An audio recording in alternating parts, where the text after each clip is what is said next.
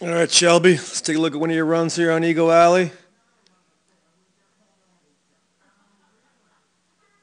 And you could probably, well, two things. I think we were talking about with you that day, really almost clearing the gates, too high with a hand.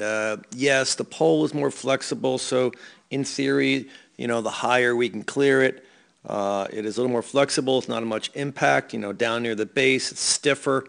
But that's really, too high. Head high is, I think, too high, gets you in trouble.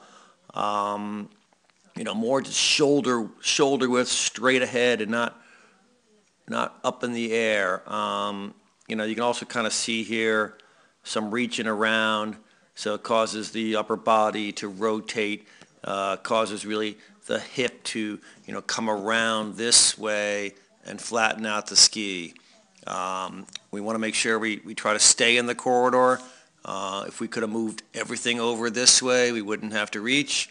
I know, easier said than done, but something we got to work on. Here, this turn, whoops, you don't need that. This turn here, started out looking pretty good. You got right in there, outside ski loaded up. Look at all that bend. Reverse camera right there, that's looking good.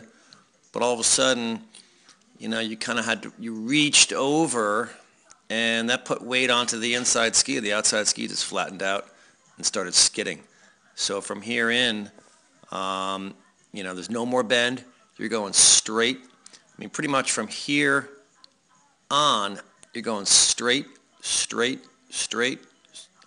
And that's a telltale sign they didn't have the job done. The slalom pole is hitting your tip. I mean, this pole, if we got the turn done above the gate, had a direction done by the gate, we should be knocking the slalom poles in the direction of the next gate, and thus on the snow next to you. Should never be hitting your tip, because you came straight, straight, straight, and therefore, because you went so straight, now we're trying to load it up, and we're just late. We're late for this thing. So you knew, all right, I'm not in position, didn't have enough time. So went wide here, didn't have time, in the back seat. Really, you could see this whole turn. There's no ankle flexion, whatsoever there. Try to get back involved here, but again, a little bit, late. Things were happening. So, again, kind of reached around a little wide, and as soon as that reach, caused a little bit too much rotation following the skis. The hip went this way, and we'd love to see it, the hip a little more up the hill this way, upper body facing down the hill. But it all kind of started below. One thing, it looks like you really start the turns, over, too early. Here's the rise line right here, more or less, right? And, you're kind of, in the fall line with your skis already, in the fall line. So, I mean, what could you do now? I mean, if you loaded them up, you'd be inside that gate. So you had no choice but to just kind of flatten them out. We're going to skid around it because you did not give yourself the room.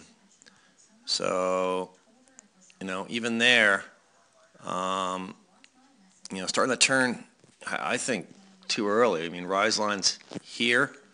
To me, looks like if you were to arc that turn, you'd be inside the gate. So you kind of skidded them here, steered them around, flattened them out, and thus, you're down. Look how far you are, down below the gate, finishing your turn. If you're a little more patient, delay the turn and have the skis more pointed when you intersect the rise line, not down the hill, it would give your feet room to arc around.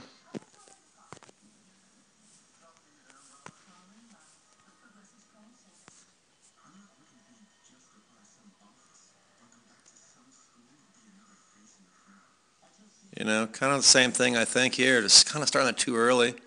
No choice but to kind of now skid them around to give yourself room. And therefore we got to reach, hip goes out, skis flatten out.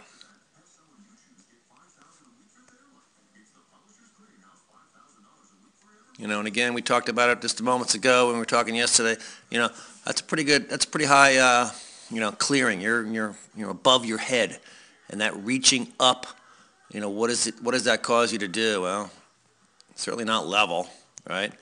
If you're reaching really high, and that's above your head to clear a gate, we know we're going to be tipping in.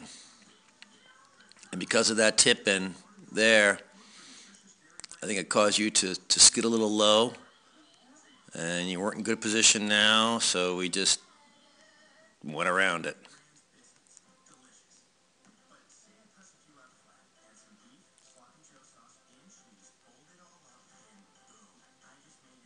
But here we go. Whoop, we don't need that line. Let's get up.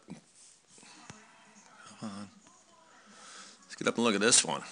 That's what we're talking about. So here we are in the rise line, and our skis are rolled up, and now the skis are pointing in this direction when you are intersecting the rise line, and that allows you, the skis, to arc. You can't really see it here, but they are arcing, gives your feet the room to arc around the gate, and you have to give yourself, the feet, the room to get around the gate so that you can have a strong angulated position, with the knees. Let's look at that one again. That's a great turn.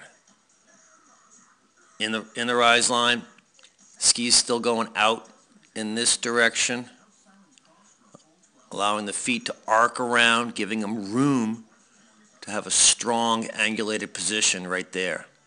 That was a great turn. Well done. So, more of that. Be a little more patient. Don't have those skis in the fall line. Your skis in the fall line when you're in the rise line. And clear lower. That's going to help you.